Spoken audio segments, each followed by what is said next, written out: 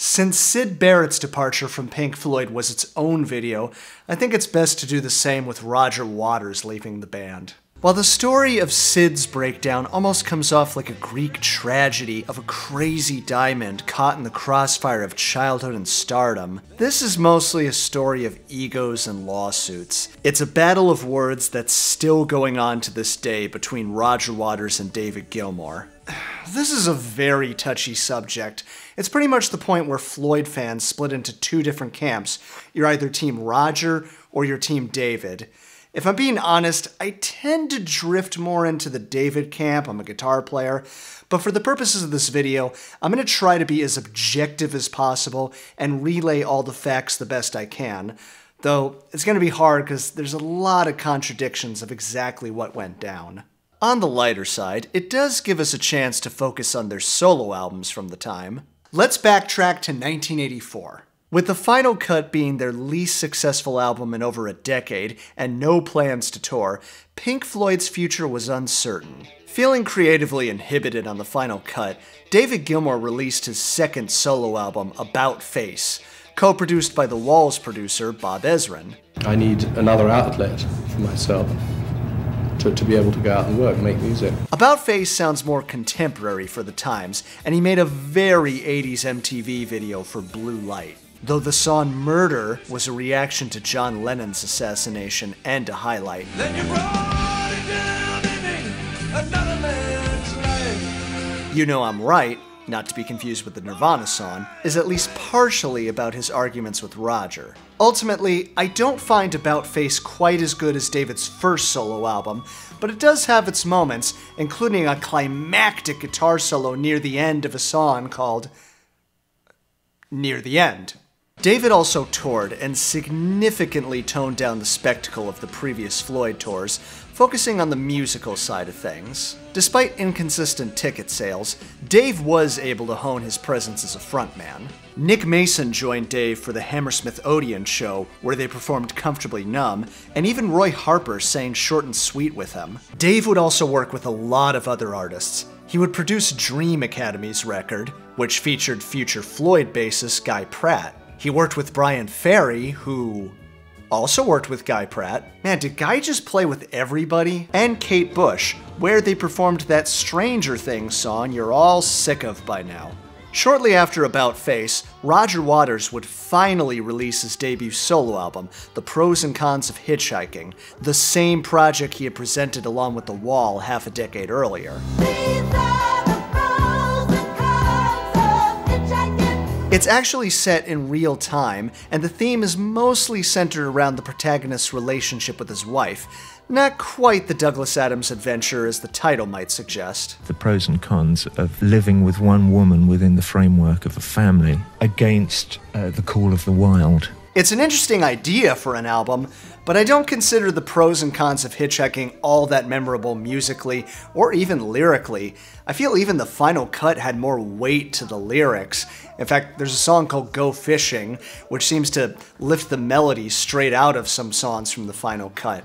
It does have some nice guitar work with Eric Clapton sitting in on the sessions. He really gets to stretch out on the song Sexual Revolution, maybe the best song on the album. It's kind of weird that Eric played so much more on the solo record than David did on the previous Floyd album. He would also join Roger on the tour, along with future Floyd guitarist Tim Renwick. Unlike David's tour, Roger utilized similar theatrical elements to The Wall. Consequently, the show was very costly to put on, and some shows suffered from low ticket sales. Suddenly the realization has come home to me that nobody made any connections between me and those old Pink Floyd shows.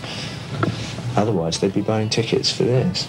Nick Mason says he saw Roger's show at Earl's Court and felt weird seeing Pink Floyd's material being played without him on drums. I mentioned before, Nick had released an album in 1981 with Carla Bley and Robert Wyatt. He mostly busied himself with motor racing and collecting cars, though did cut an album with Rick Fenn of 10cc called Profiles. David Gilmour actually provided lead vocals on the song Lie for a Lie. It's kind of a generic 80s album, though I believe it was meant to score a short film Nick had been working on about motor racing, and he and Rick Fenn would continue to score films throughout the 80s. And what about Rick Wright, their estranged keyboardist? Well, he formed a duo with new romantic Dee Harris called Z with the 1984 album Identity, drenched with Fairlight synthesizers. You think Rick, being a synth pioneer, would really find his feet in the new wave era, but Rick himself would call this project a disaster, and yeah, I had a hard time sitting through this album. As for Syd Barrett, he apparently moved back to Cambridge after having lost all his money. No new music, no new anything. Apparently Pink Floyd was invited to reform for Live Aid 1985, organized by The Wall's star Bob Geldof, but they declined. Roger offered to perform with his band, but only David performed on stage with Brian Ferry, along with future Floyd keyboardist John Caron. I combed through a lot of interviews around this time and found that David seemed somewhat open to doing another Pink Floyd album with Roger. If we do another album again, it will not be done like the Final Cut album was done. We'll have to achieve a better compromise situation between us. But Roger seemed much more dismissive. I don't see any future for the band. Why? Because we don't want to work together anymore. Do you want to elaborate on that at all? Not really, no. Okay. This is where Roger starts to insist that he alone is Pink Floyd. On the Final Cut, he's the sole writer, he had become the lead singer. It's not an exaggeration to say the other guys had become glorified session musicians, except they could still challenge Roger's creative ideas. If you watch the EPK for the pros and cons of Hitchhiking, he definitely infers that. My pros and cons show is a Floyd show. Except Eric Clapton's playing the guitar and Andy Newmark's playing the drums, instead of Dave Gilmour and Nick Mason. But everything else is the same. It seems Roger viewed Pink Floyd as something that needed to end so that he could further his solo career, much in the way the Beatles had solo careers after they formally dissolved their partnership. Apparently they had dinner with manager Steve O'Rourke, and Dave and Nick left thinking Pink Floyd would continue after Roger's tour. Roger left thinking they all agreed to break up the band. At this point, they should have just done a cover of Led Zeppelin's Communication Breakdown. According to Nick Mason's book, the final straw occurred when Roger told Steve O'Rourke that he wanted to renegotiate his contract with Pink Floyd in secret. Steve felt obligated to disclose this request to David and Nick. Well, Roger considered this a betrayal and wanted Steve gone. David and Nick said no. In 1985, Roger wrote to the record company saying that he was leaving the band. The band is over. That's the end of it. The work is there, it stands, it'll be there, it's recorded online. So the legend. It's not that important. In fact, it's important that it be destroyed. According to Roger, the actual reason was to avoid any legal issues that arose from Pink Floyd not delivering another album, and after all, there was no way they could make a Pink Floyd album without Roger Waters. Well, here we are. I mean, this one still boggles my mind. Like, no one on Roger's legal team advised him that this is a really bad idea. I mean, Dave had already released 2 solo albums with notable reception. Roger must have known that he was clearly capable of producing something without him. Regardless, Dave essentially said, "All right, you can leave the band if you want, we'll just cut an album without you." And Roger said, "You'll never do it." And well, I guess that gave him even more of an incentive to move forward. So, I mean, I have spent 20 years of my life working on building that name up. Even I see no reason whatsoever why I should give that up, just because one guy says he doesn't want to do it anymore. I mean, if someone leaves a group or something, the others normally get to carry on. David and Nick were now officially Pink Floyd, and they were planning to invite Rick back. I bumped into Rick in Greece on holiday that summer and talked to him about the possibility of carrying on. Although there was a clause from his agreement to leave the band that prevented him from rejoining as a full member, so he would once again be a salaried musician. And I'm sure Roger was very diplomatic and supportive of his bandmates' new musical direction. I'm lying, he sued them. One of the most famous lawsuits in rock history. In 1986, Roger Waters went to high court to bar his bandmates from using the name Pink Floyd and called it a spent force creatively. The argument was me rather pompously, and I admit now erroneously, suggesting that because I wasn't in the band anymore, that the brand and band name should be retired. There was a lot of mudslinging in the press. It's very difficult to remain on good terms when someone's trying to completely fuck you up, you know.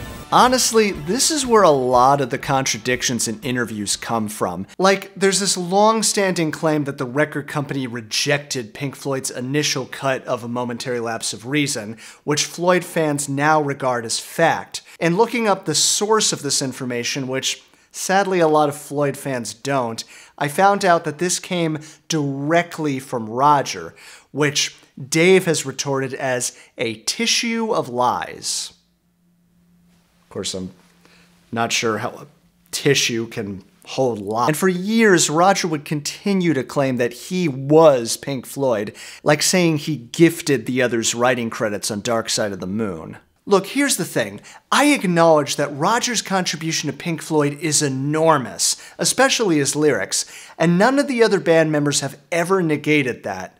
But as somebody who has made records, I can tell you it is still a collaborative process. Even Prince had the Revolution to bounce ideas off of. You can't relegate Dave's contributions as a bunch of rock and roll guitar solos.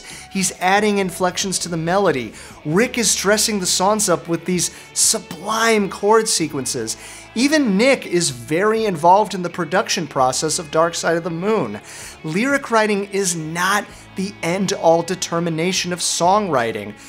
Elton John never wrote a lyric in his life. Should we rename his entire catalog Bernie Taupin Records? But then you listen to the pros and cons of Hitchhiking, done without Pink Floyd, and like I said, it's just not that memorable. It's not bad, it's just clearly missing something. It would be a collaboration with Jeff Beck that would produce Roger's best album, but we'll get to that when we get to it. So long story short, there wasn't much of a case to be had for Roger claiming sole ownership of the band. There was no formal declaration of who the band must consist of, and in the public mind's eye, the members of Pink Floyd were kind of anonymous. Yeah, in retrospect, we all know who they are, but at the time, there was no internet to look these things up. Most of their album covers never featured pictures of the band. They didn't appear on MTV. Their faces weren't on the cover of Rolling Stone. They didn't even appear on screen for the wall film. The last time anybody had seen live footage of them was live at Pompeii. That was 1972. Roger Waters and David Gilmour just weren't John Lennon and Paul McCartney. In fact, the member who had the most recognition was Dave because he had been playing with other artists. And more importantly, Pink Floyd had already gone through this with Syd Barrett. I feel David Gilmour summed it up with this. Syd Barrett's Pink Floyd had been one Pink Floyd, and the Pink Floyd with the four of us, Roger, Rick, Nick and I, had been another one, and this would be another version. Well, he's right. And I know a lot of fans will argue, oh, it's different, Syd was only there for one album, Roger was there from the beginning. Well, so was Rick, but Roger still made the final cut without him. Peter Green left Fleetwood Mac, Denny Lane left the Moody Blues, Peter Gabriel left Genesis, Brian Jones died, but the Rolling Stones kept going. Same with Duane Allman and the Allman Brothers, who had a lot of personnel changes over the years. It's not like there's no precedent for this. At the end of 1987, while Pink Floyd was already on tour, the lawyers eventually settled out of court on David's houseboat. Roger would retain the creative rights to The Wall, along with the Flying Pig from the Animals tour. Wait till you hear how they got around that. And Roger would never appear on a future Pink Floyd album again. A couple months before the new Pink Floyd album, Roger released his second solo album in July 1987, Radio K.A.O.S. Not to be confused with the evil organization from Get Smart. I never really sat down and listened to this album in full, and when I finally did, well, let's just say it was very 80s.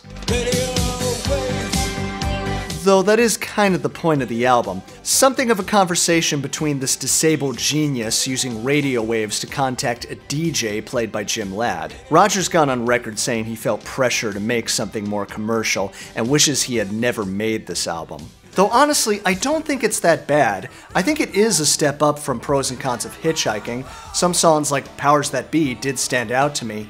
And I feel like the imminent threat of nuclear holocaust on 4 minutes leaves you with a much bigger impact than Two Sons does on the final cut. But Roger's tour didn't fare any better as he found himself in competition with Pink Floyd. I remember one particular night I'm playing in Cincinnati to about 2,000 people in a 6,000 seat, arena, and they were playing the next day to 60,000 people in the football stadium next door.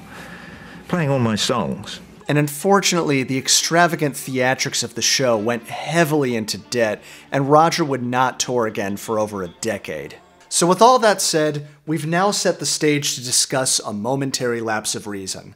But the last thing I want to say is, I don't want it to seem like I'm making Roger the villain of the story. Even he himself has said he regrets suing Pink Floyd over the name. And I was wrong. Were you? Of course I was. Who cares? Being in a band is hard, especially being in Pink Floyd. It's just the way things worked out and how the story continues.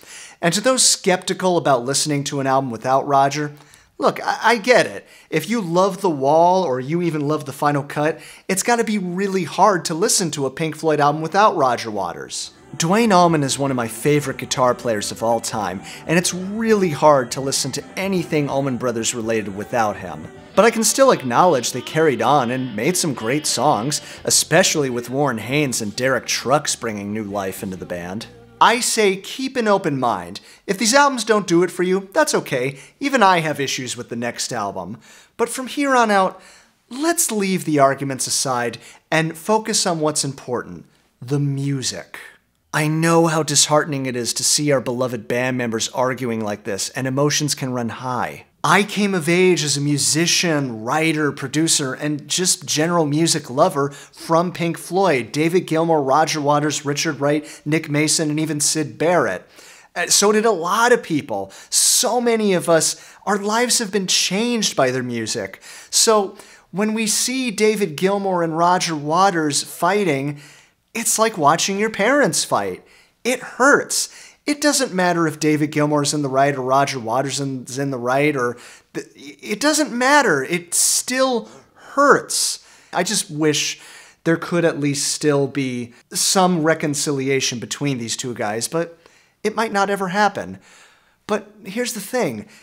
We are the ones that are going to carry on the legacy of this music. You and I, the millennials, the Gen Zers, we are going to keep playing these records and buying these records and carrying on their legacy. You know, so honestly, it's the music that's important. This music has given so much joy, so much solace, so much peace of mind to so many people, myself included. When I listen to this music, I feel like I'm with my father again. I feel light in the darkness, that spiritual upliftment that you can only get from listening to certain kinds of music. And I know I'm kind of spoiling my thoughts on this, but one of those albums is The Division Bell. And for you, maybe it's The Final Cut. And if it is, you go right on loving The Final Cut. There's nothing wrong with that. Let's not bitch about it, okay? We don't need to say no Roger, no Floyd, or oh, Pink Floyd was better off without Roger Waters. We don't need any of that, okay? I just want to finish talking about these fantastic albums and move on.